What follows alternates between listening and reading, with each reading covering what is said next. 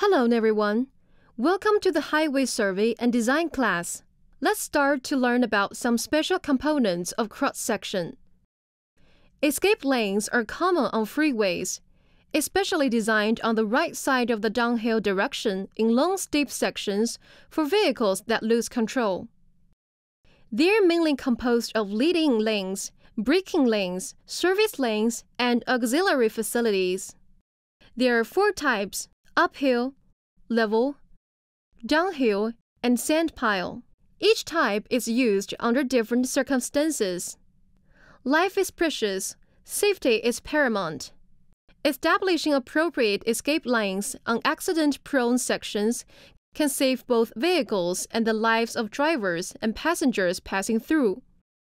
Berms and platforms reserved between the base of the subgrade slope and the top of the inside slope of the borrow pit to protect the base from water erosion and ensure side slope stability, with width from 1 to 2 meters or even wider than 4 meters. Their purpose is to widen the lateral distance of the side slope to reduce the average gradient. The wider the berm, the more beneficial it is for side slope stability, but the engineering volume increases accordingly. The width should be at least 1 meter according to the actual situation and increase with the height of the filling. If the excavation side slope is unstable and prone to falling rocks or debris, posing a safety hazard, and the debris can block the side ditch, the most direct solution is first, reinforcement of the slope. Second, the construction of a stage for heaping debris. A stage for heaping debris, in simple terms, provides a wide platform specifically for the debris from the side slope, which is then regularly cleaned. The width depends on the side slope height and soil quality, generally not less than 1 meter. If the side slope is adequately reinforced or its height is less than 2 meters, a stage for heaping debris may not be necessary. The stage for heaping debris is part of the auxiliary engineering of the subgrade. Borrow pit refers to the neatly dug earthwork along the road for taking soil to build the subgrade or for maintenance purposes. During the construction of highways, there is a lot of excavation and fill, generally using the excavated material for fill to save on engineering volume. However, if the transport distance is too long, it's not economical, and borrow pits for borrowing soil are needed. Borrow pit is divided into the roadside excavation and concentrated excavation outside the road.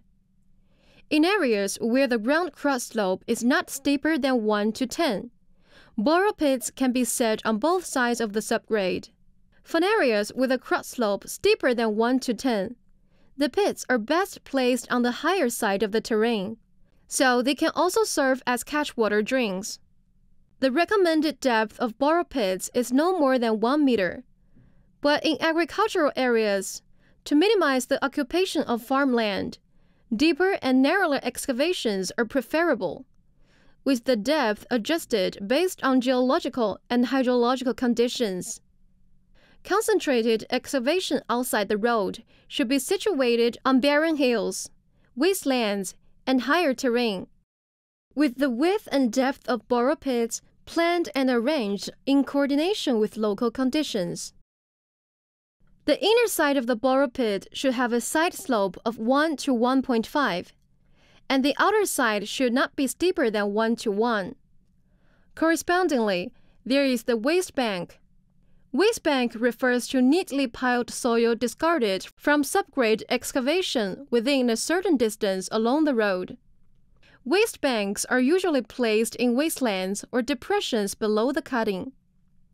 When the ground cross slope is less than 1 to 5, waste banks can be set on both sides of the cutting, and if a water catchwater drain is required above the cutting, it should be placed outside the waste bank. The top surface of the waste bank has a cross slope of 2%, and the height is generally not more than 3 meters, with the side slope not steeper than 1 to 1.5.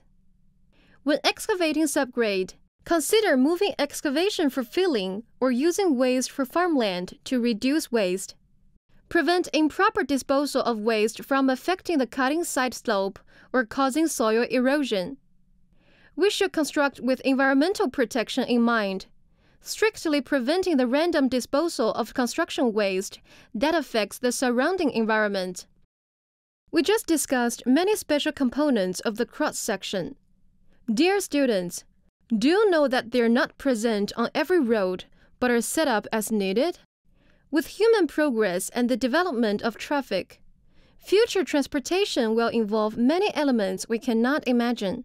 Advances in technology will break traditional thinking, and it is expected that the number of special cross-section components will gradually increase.